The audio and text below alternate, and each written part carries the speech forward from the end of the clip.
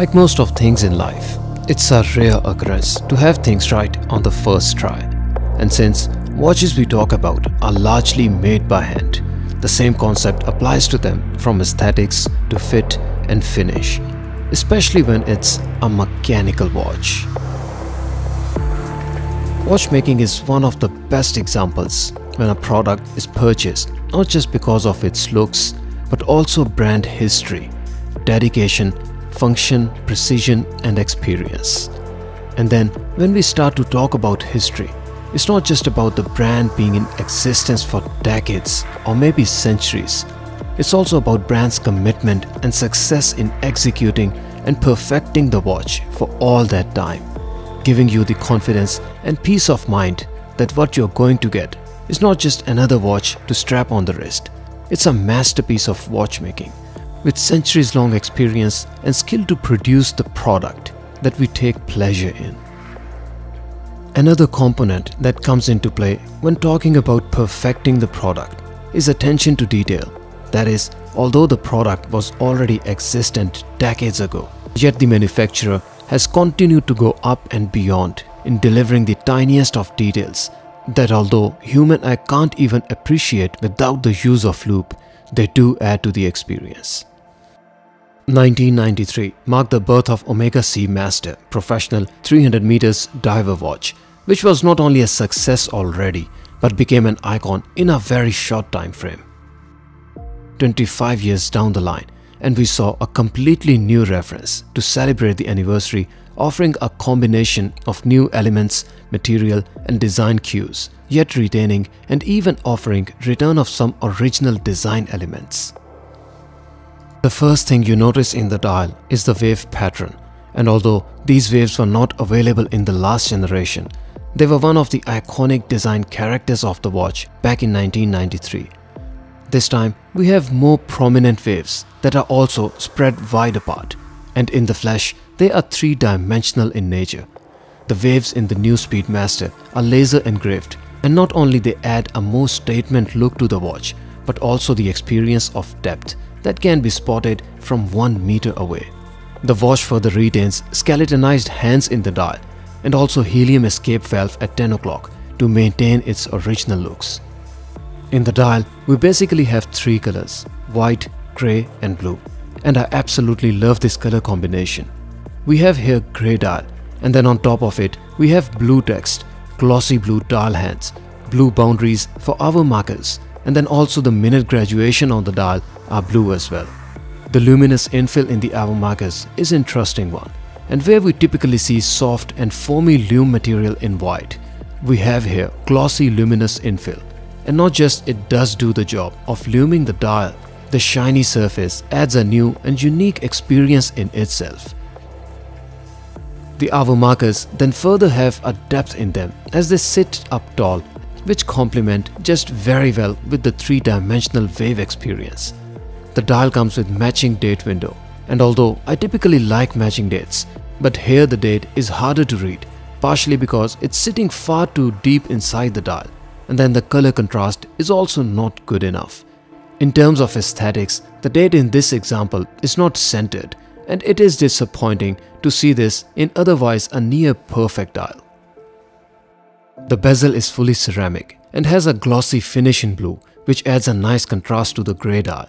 And while the lume is limited to pip at 12 o'clock, the bezel is fully graduated all the way through. The bezel doesn't come with typical coin edge, rather it has edges along its periphery.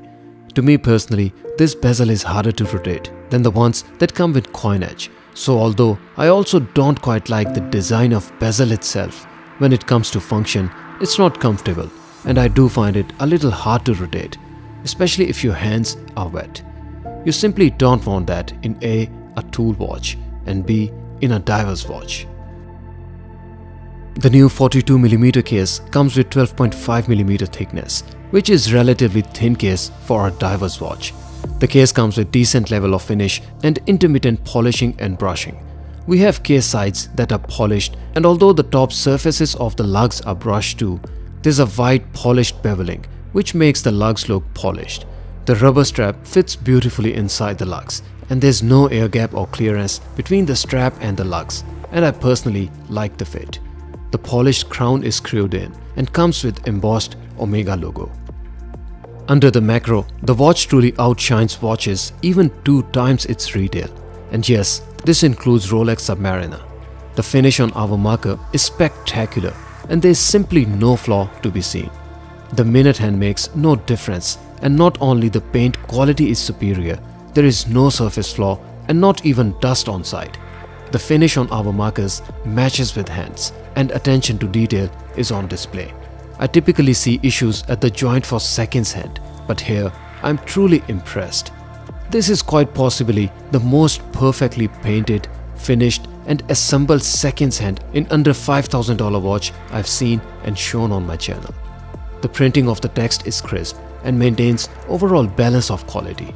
The dial itself maintains the standard of quality and you can see the consistency of brushed lines here. Truly impressive. When you take the watch in the dark, being a true diver watch, you expect stunning lume and it does not disappoint in the first look. The lume is bright, consistent and simply beautiful. And this lume shot is one of the reasons why you would rather want to have a date on the dial at 6 o'clock as opposed to having at 3 o'clock. And you can see how symmetrical and balanced the lume is. The bezel pip is lume too, and I also like how Omega have changed the color of minute hand to make it prominent for time reading. And while I like the contrast, unfortunately, only after 5 minutes, the minute hand lost the lume brightness far more than the hour hand and markers. I allowed another 7 minutes to see lume performance, and the minute hand unfortunately almost disappeared.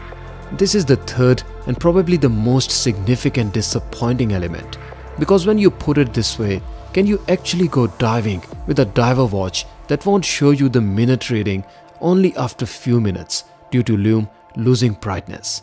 A situation where every second is critical and you don't have minutes to read. Turning the watch upside down, we have on display fully in-house Omega caliber 8800, which is self-winding automatic movement with coaxial escapement, master chronometer certification and a movement that is practically resistant to magnetic fields. The caliber operates at 4 Hz or 25,200 vibrations per hour, comprises of 35 jewels to offer 55 hours of power reserve. The movement comes with decent level of finish, coats the Geneva stripes on the bridges, and then there are bevel edges on display. The plates don't have circular graining, but let's be real, you can't expect everything at this price point. On the wrist, the 42mm Seamaster has a fair bit of wrist presence due to its taller lug-to-lug of 50mm. The case isn't thick enough to make it look bulky, and as such, there is no feeling that it is top-heavy or unbalanced. My wrist size is 6.5 inches and wristband is 55mm, and the watch, despite being slightly larger size, stays in the center of my wrist.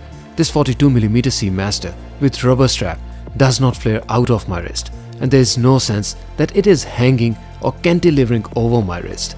The lugs taper down towards the wrist. They stay relatively flat on the inner side, and resultingly, you can see some gap between the lugs and my wrist, which is of course not ideal for smaller wrists like mine. The rubber strap, however, is soft and contours to the wrist beautifully. The rubber quality of the strap also looks fine and is on par with what you would expect from Omega. The strap comes with tank buckle that has brushed finish and polished bevels and features Omega logo embossed on it.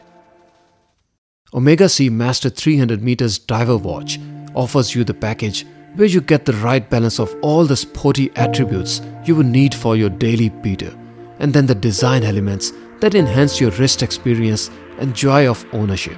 Not only it comes with exhibition case pack and a nicely decorated movement on display, the color combination and even the details under the macro easily show that Omega have put the due effort in stepping up the standards of this watch. It isn't a flawless watch, and the lume performance was overall quite disappointing. The date is not only hard to read, but it's also not centered, and then the bezel itself isn't the best one to turn. But at the price it comes in, I really believe that it's not what it doesn't offer that matters the most. It's rather everything that it does offer, especially when some watches 2 times its price don't. Yes, I'm looking at you, Rolex.